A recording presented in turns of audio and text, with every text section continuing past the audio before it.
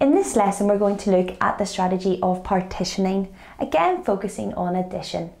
This method is all about using place value, those hundreds, those tens and those units. So it is very important that your child is secure with place value before they start to use this strategy. Now, I have recorded the strategy on the board and I will talk through it. However, you will not be really encouraging your child to record this in a written form. Maybe initially is not a problem, but really what we want to do is press them to start doing this strategy actually into their heads. So they're actually breaking and partitioning and segmenting numbers in their heads to make it easier for them to add them together, to make it more manageable for them. So we're going to start with a very basic calculation. We have 36 add 22. Now what we want to do is ask the child to partition those numbers into tens and units. We don't have any hundreds in this number, so they don't have to worry about hundreds. And as you can see, I've partitioned these numbers into 30, which is your 3 tens, and 6, which is your 6 units. So we've basically said, partition this number up into 30 and 6, tens and units. Just be careful that your child doesn't write 3 tens, because then it can get very confusing. They think it is a number 3, they add the 3 and the 6 and they get 9. So just make sure that they're actually, so that they write what 3 tens actually represents, the number that it represents, so it's 30. Then partitioning the 22 into 20 and 2. As you can see, now it's much easier for your child to add those mentally, because all they're adding is like for like.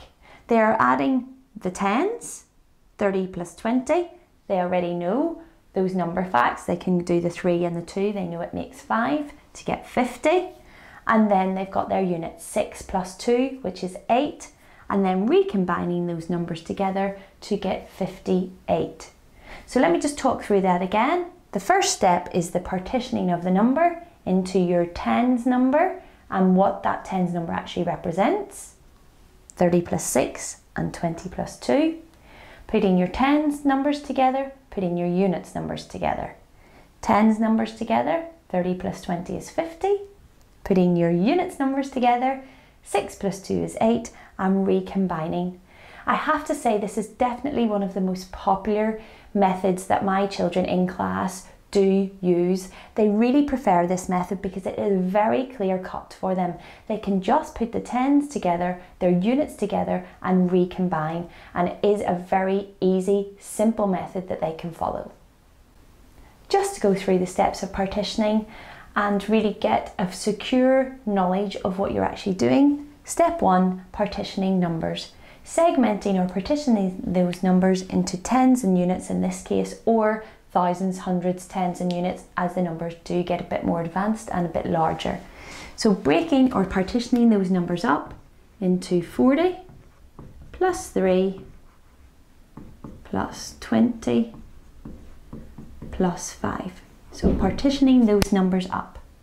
Step 2, placing the tens and the units numbers together, matching like for like.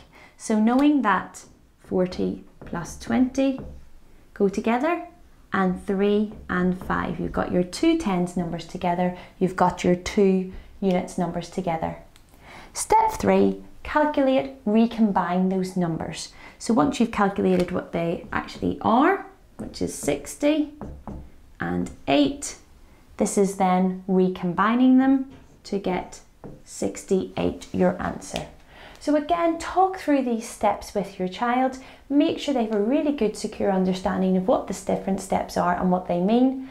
Do feel free to do it in written form and then progress into the mental strategy. But this is definitely one of the most popular strategies in my classroom.